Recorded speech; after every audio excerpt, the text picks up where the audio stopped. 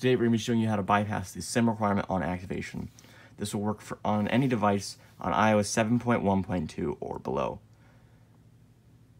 To do this, you will need a SIM tool or a paperclip and a SIM card. It does not matter the carrier of the SIM card or if the SIM card matches the phone.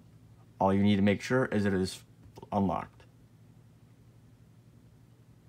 So, once you have that, you want to first, let's go ahead and remove this SIM tray here.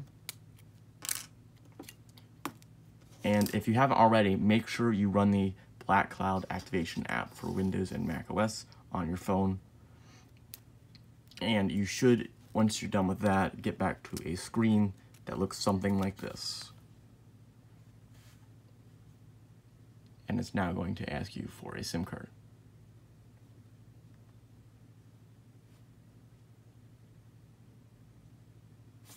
Now,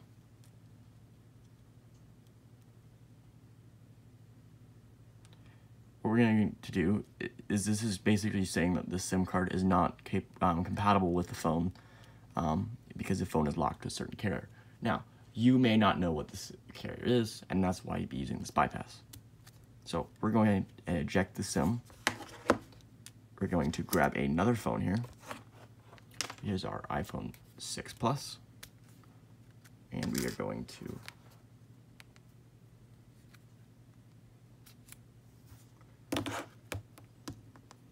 place our SIM card into the iPhone 6 Plus SIM tray and insert it into the 6 Plus.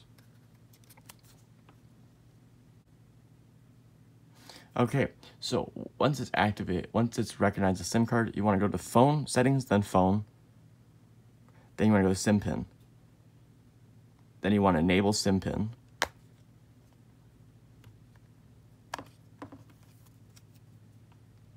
Then you want to enable SIM Pin. And we're just going to type 1234. And then just put this back over us. Okay, and just go back. And now we're going to eject our SIM here. Now we're going to place it back in our 5S tray.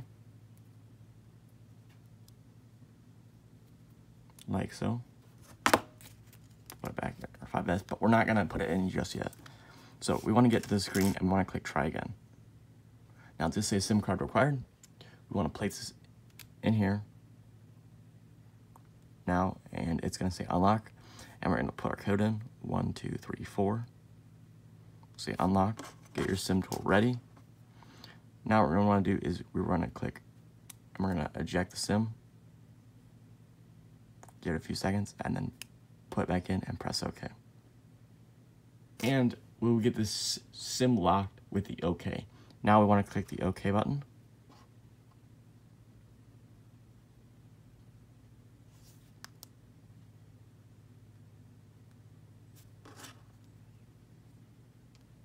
And now we're back home.